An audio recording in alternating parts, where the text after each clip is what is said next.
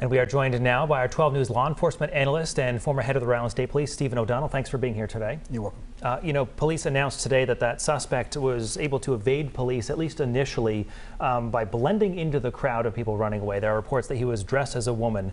Is that part of the police training, to be watching who's in that crowd running from a scene? It is. This is a little bit more unique than I would say typical. It's kind of sad we're talking about typical reactions to an active shooter. But typically, the active shooters kill themselves or force the police to kill them. They refer to as suicide by cop. Here, it's pretty clear his intent obviously was to kill a lot of people, but to escape, which is unusual in typical tragedy that we're talking about today. And something that we heard in that story with Bradley is just that this guy legally purchased his gun, though this was banned in Illinois, the high-capacity magazines and firearms of this nature. So what kind of consequences could he now be facing?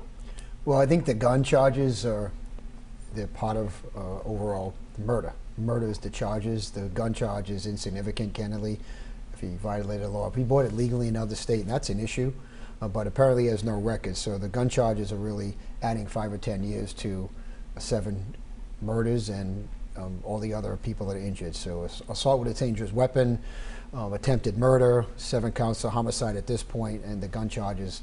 That could bring the federal government into it, which is a different sentencing process more than it is with a regular active shooter in the state criminally charging him in Illinois. And this is just something we keep seeing, unfortunately, across the country. I mean, just what's your reaction? This guy is young. I mean, like you said, the intent is a little bit different with him, but we are talking about another mass shooting in our country. It is. It's a combination of they get the guns illegally, and if you just look at them, it appears something is wrong. Tattoos are tattoos, but usually facial tattoos tell a different story. Not too many people have facial tattoos, but by all accounts that he was on the radar, he's posting things. There has to be some type of algorithm that Facebook and all these social media outlets can use when you use the words mass shootings or you're posting things that goes to law enforcement, and law enforcement can investigate. There has to be that part of the solution, in my opinion. Obviously, every shooting is different. This is not the first time you've been in with us talking about this. Is there one piece of information we should know as the public if we find ourselves in this situation that helps police? Obviously, all those people in the crowd were running. Is there something that would have helped them in that immediate moment of chaos? Well, this brings back to the shooting in Vegas, the Harvest 91, elevated snipers. And I wouldn't say he was a sniper, but he's shooting from elevation. It's very, very difficult to defend that. And someone on the street shooting, as bad as it is, you can react to it a little bit differently. But if you don't know where it's coming from, it takes a long time. My guess is if he chose to keep shooting, then law enforcement could have acted, but he could have killed and maimed a lot more people. Decided to stop shooting. Hopefully the police will find out why and his escape. So his motive is a little bit different than most of those active shooters, because his plan was to get away, obviously, and blending in as a woman. He climbed up the fire escapes by all intents, so if someone saw him, you'll probably find that out later. Oh, I saw a woman climb up the fire escape.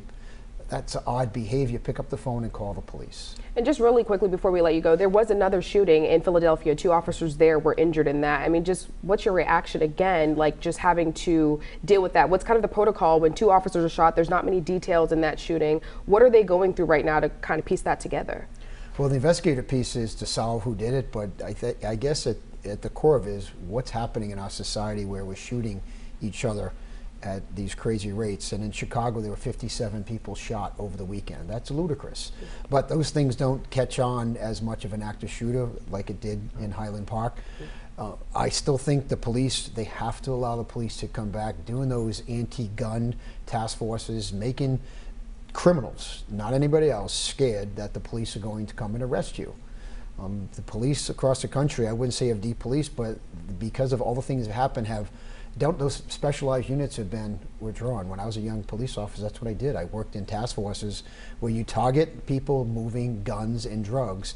They're synonymous. And so if you take some of them off and people think they're going to get stopped and a gun's going to be taken away from them and they're going to go to jail, it's unfortunate, but that's the reality we're dealing with. All right. A lot of valuable information. Thanks for joining us here at 4, Steven. Thank you. Thank you.